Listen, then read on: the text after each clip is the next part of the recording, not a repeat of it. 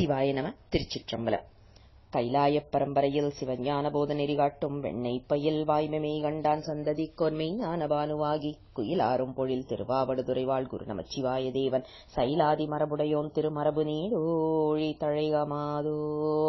சிற்றம்பலத்தான் திருத்தோழன் சுந்தரன் நற்றமிழ் மாலையணி நாவலூர் கொற்றவன் நம்பியாரூரன் பேர் நாம் ஒரு காலோதினால் தப்பிக்கும் தீவினையேதான்.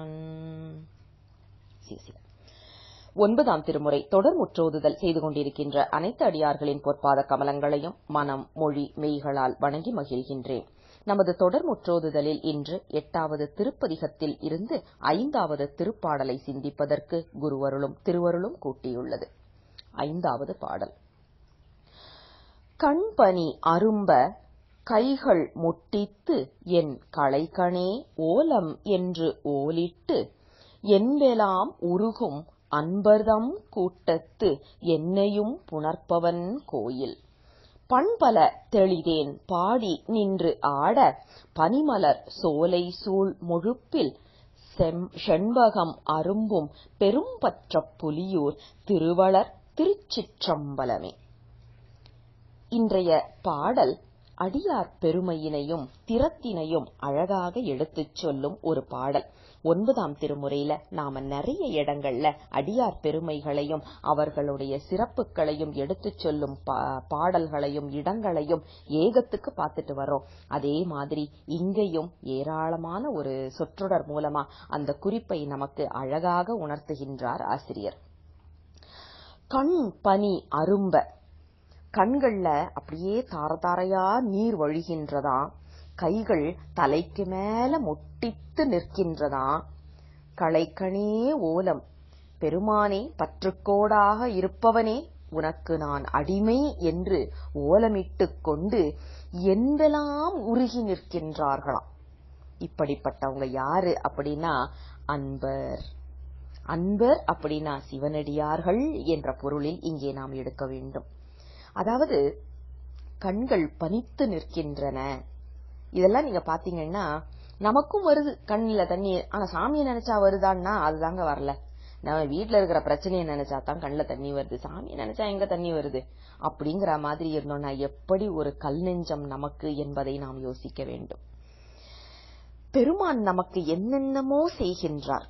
எத்தனையோ விஷயங்கள்ல நமக்கு கூட நிக்கிறார். ஒன்றாய் உடனாய் வேறாய் அப்படின்னு சித்தாந்தத்துல சொல்றாங்க. அதெல்லாம் என்னன்னே எனக்கு தெரியலப்பா அப்படின்னா கவலையே பட வேண்டாம், ரொம்ப டெக்னிக்கெல்லாம் போக வேண்டாங்க. நாம இன்னைக்கு கடந்து வந்திருக்கின்ற பாதைகளை பார்த்தால் அங்கே தடம் புரள்வதற்காக நிறைய வாய்ப்புகள் நமக்கு சாத்தியக்கூறுகள் இருந்தும் நாம் தடம் புரளாமல் ஒரே வழியில வந்துகிட்டு இருக்கிறோமே. நம்மை கைப்பிடித்து அழைத்து வருவது யார் அப்படின்னு நாம யோசிச்சா அது சிவபெருமானை தவிர வேற யாராகவும் இருக்க முடியாது. யோசிச்சு பாருங்க, நம்ம பக்கத்துல கூட இருக்கிறவங்க இன்னும் எத்தனையோ பிரச்சனைகள் அவங்க மாட்டுறாங்க.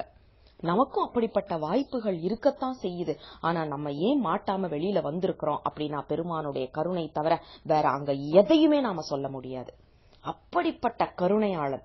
அவனை நினைச்சா தானங்க நம்மளுக்கு கண்ணுல கண்ணீர் வரணும்.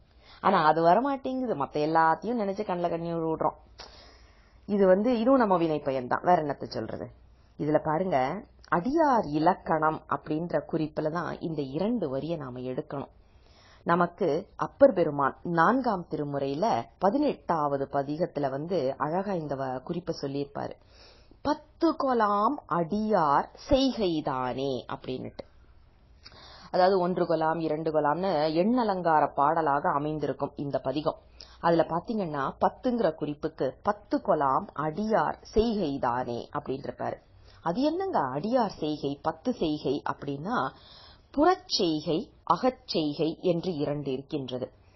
புறச்செய்கைன்றது 10 விஷயம் இருக்கு. அதாவது திருநீர் பூசிக்கிறது, கண்டமணி கட்டிக்கிறது, இது எல்லாமே அதாவது வெளியில் செய்யக்கூடியது அனைத்தும் 10 புறச்செய்கை என்று சொல்லுவார்கள். அது இல்லாம 10 அகச்செய்கைகள் இருக்கு. நம்மள அறியாம நமக்குள்ள ஏற்படுகின்ற ரசாயன மாற்றம் என்னன்னா, பெருமான பார்த்த மாத்திரடியே கண்ணுல தண்ணி வருதா, எவ்வா கருணையாளன் தென்னாடுடைய சிவனே போற்றின்னு நம்மள அறியாம கை மேல போதா, இது எல்லாமே அகச்செய்கை. பெருமான சொன்ன அந்த பெருமான் அப்படிங்கிற அந்த வார்த்தையை கேட்ட மாத்திரத்துல எலும்பெல்லாம் உருகி நிற்க வேண்டும். ஒரு அடியாராயிருந்தா அதுதான் முக்கியம். அது என்னங்க எலும்பு உருகிறது அப்படின்னா, இந்த காலத்துல பாத்தீங்கன்னா ஒரு பிணத்தை, உயிர் போன ஒரு உடலை எரிப்பதற்கு எலக்ட்ரிக்கல்ல கொண்டு போய் வைக்கிறாங்க, மின் கருவிகள்ல. ஆனா அந்த காலத்துல எரிப்பாங்க, இதுக்கு சுடலைக்கு எடுத்துட்டு போய் எரிப்பாங்க. அப்ப எரிக்கும் போது நீங்க பாத்தீங்கன்னா பல்லும் எலும்பும் மட்டும் பாதிப்பே இல்லாம அப்படியே கிடக்கும். எல்லாம் முடிஞ்சதுக்கு அப்புறமா, எரிஞ்சு முடிஞ்சதுக்கு அப்புறம் நம்ம தோல், தசை இதெல்லாம் எரிஞ்சிரும்.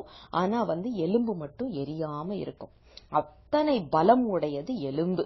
இங்க பாருங்க, பெருமானுடைய பேரை சொன்ன மாத்திரத்துல அடியார்களுக்கு அந்த எலும்பெல்லாம் உருகுதான்.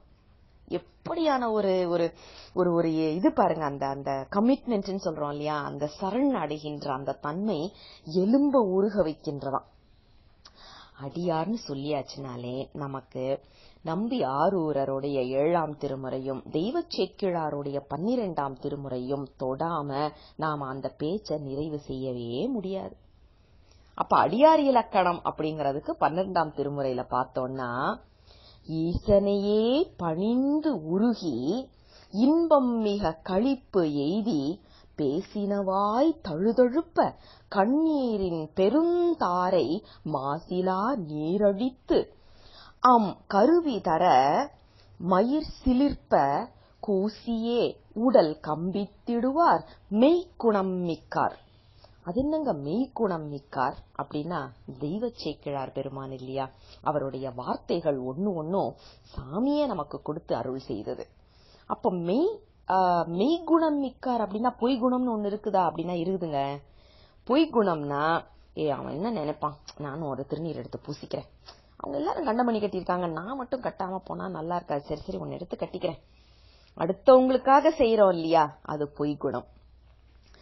எனக்கே ஆசைப்பட்டு எனக்கே வேணும் அப்படிங்கிற ஒரு ஆசையில எடுத்து நாம செய்துட்டு, சாமி இது நீ எனக்கு கொடுத்திருக்கிற அங்கீகாரம் அப்படிங்கிற ஒரு எண்ணம், அந்த இருமாப்பு, அதோட நாம எடுத்து செய்கின்ற அனைத்துமே மெய்க்குணம் என்று சொல்லப்படுவது. அததான் இங்க சொல்றாரு, கண்கள் பனிக்கின்றது அடுத்தவங்களுக்காக இல்ல, அவர்கள் பெருமான் மேல் வைத்திருக்கின்ற அன்பின் காரணமாக. கைகள் மொட்டித்து நிற்கின்றன அடுத்தவர்களுக்காக இல்லை, பெருமான் மேல் நான் கொண்டிருக்கின்ற காதல் காரணமாக என்பெல்லாம் உருகி நிற்கின்றார்கள். இப்படிப்பட்ட அன்பர்கள் கூட்டத்து என்னையும் புணர்ப்பவன், என்னையும், அதுல பாருங்க, ஒன்னுத்துக்குமே லாயக்கு இல்லப்பா நானு, என்னையும் கொண்டு போய் அடியார்கள் நடுவுல வச்சிருக்கிறியே சாமி அப்படின்னுட்டு பெருமான நினைத்த மாத்திரத்தில் நமக்கு கண்கள்ல தண்ணீர் வரணுங்க. நம்ம நம்பி ஆரூரர் எத்தனை பதிகங்கள்ல எடுத்து பாத்தீங்கன்னா, கிட்டத்தட்ட எல்லா பதிகங்கள்லயுமே அடியார்க்கும் அடியேன், அடியேன்னு சொல்லியிருப்பாரு, அடியார்க்கு அடியேன்னு சொல்லியிருப்பாரு, அடியார்க்கும் அடியார்க்கும் அடியேன்னு 3 தலைமுறை வரைக்கும் சொல்லியிருப்பாரு, 3 லீனியேஜ் வரைக்கும் சொல்லியிருப்பாரு. எத்தனை கடினம் தெரியுமா? பெருமானுக்கு நாம் அடிமையாயிட முடியும், ஆனா அடியார்களுக்கு அடிமையாவது என்பது மிகவும் சிரமப்படக்கூடிய ஒரு விஷயம். அந்த ஒரு நிலைப்பாட்டை நமக்கு எடுத்து சொல்லுவதற்காகத்தான் நம்பி ஆரூரரின் பிறப்பே இங்கே வந்த காரணம். அவருடைய பிறப்புக்கு நோக்கம் என்னன்னா, அடியார் பெருமை எடுத்து சொல்றதா, வேற எதுவுமே கிடையாது. வந்தாரு, அடியார்கள் எப்படி இருக்க வேண்டும் என்பதை நமக்கு எடுத்து சொல்லிவிட்டு சென்றார். நமக்கு இந்த குறிப்பு பாருங்க, என்னையும் புணர்ப்பவர். என்ன குறிப்பு அப்படின்னா, எதுக்குமே லாயக்கில்லப்பா நானு, ஆனா என்னையும் கொண்டு போய் அடியார்கள் மத்தியில வச்சிருக்கிறியே சாமி, உன்னுடைய கருணையே கருணை, நான் வேற என்னன்னு சொல்றது. அதுதான் நம்ம ஒரு நிமிஷம் யோசிக்கணும். நமக்கு என்ன ஒரு தகுதி இருக்கு அப்படின்னு சொல்லிட்டு சாமி நம்மள இங்க உட்கார வச்சிருக்கிறாரு. எதுவுமே கிடையாது. நம்ம முயற்சியில நாம எதாவது செய்தோமான்னா ஒண்ணுமே கிடையாதுங்க. அதுக்கான படிப்பும் கிடையாது, அதுக்கு பைசா எதை வச்சும் நம்மளுக்கு அந்த தகுதி வராது.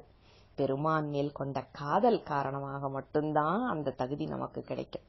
அதுவும் பெருமான், நாம பெருமானே என்னை, அது சொல்றாங்க பாருங்க, களைக்கணே ஓலம் அப்படின்னு நாம சொல்ல சொல்ல சொல்ல சொல்ல பெருமான் நம்மை கைப்பிடித்து அழைத்து வருவார். அதனாலதான் அடியார்கள் நடுவில் என்னையும் புணர்ப்பவன் அப்படின்னு சொல்லிட்டு அடுத்த வரி பாருங்க, அடியார்களுடைய குணத்தை சொல்லுவது போல ஒரு உருவகம் நமக்கு சொல்லி இருக்கிறாரு. பண்பல தெளிவேன் பாடி நின்று ஆட. அது என்னங்க குறிப்பு அப்படின்னா, நிறைய வண்டுகள் தேன் பருகி கொண்டு அந்த தேனை குடிச்ச அந்த குஷியில, அந்த ஒரு மப்புன்னு சொல்லுவோம்ல, அந்த ஒரு ஆனந்தத்துல பண்கள் பாடிக்கொண்டு, அதாவது தன்னை அறியாம அப்படியே ரீங்கரித்து கொண்டு அந்த பூவிலேயே நின்று ஆடிக்கிட்டு இருக்குதாம். அடியார்கள் போல பெருமானுடைய திருவடி இன்பத்தை ருசித்தவர்கள் என்ன பண்ணுவாங்க, அங்கேயே நின்னு ஆடிக்கிட்டு ஆனந்த களிப்பு கூத்தாடிட்டு பெருமானுடைய திருவடியிலேயே இருப்பாங்க பாருங்க. அங்கதான் இந்த வண்டு அப்படியே பொருந்துது. வண்டுகள் எப்படி தேன் அருந்திக் கொண்டு மலரிலேயே நின்று ஆடிக்கொண்டிருக்கின்றதோ அந்த ஆனந்த களிப்பில் அடியார்களும் அதே போல பெருமானின் திருவடி இன்பத்தை அனுபவித்துக் கொண்டு அவனது திருவடியிலேயே ஆனந்த களிப்புற்று நிற்கின்றார்கள் அப்படிங்கிற குறிப்பை சொல்லிட்டு, பனிமலர் சோலை சூழ் முழுப்பில் ஷண்பகம் அரும்பும். ஷண்பகம் என்ற மலர் மிகவும் வாசனை மிகுந்தது.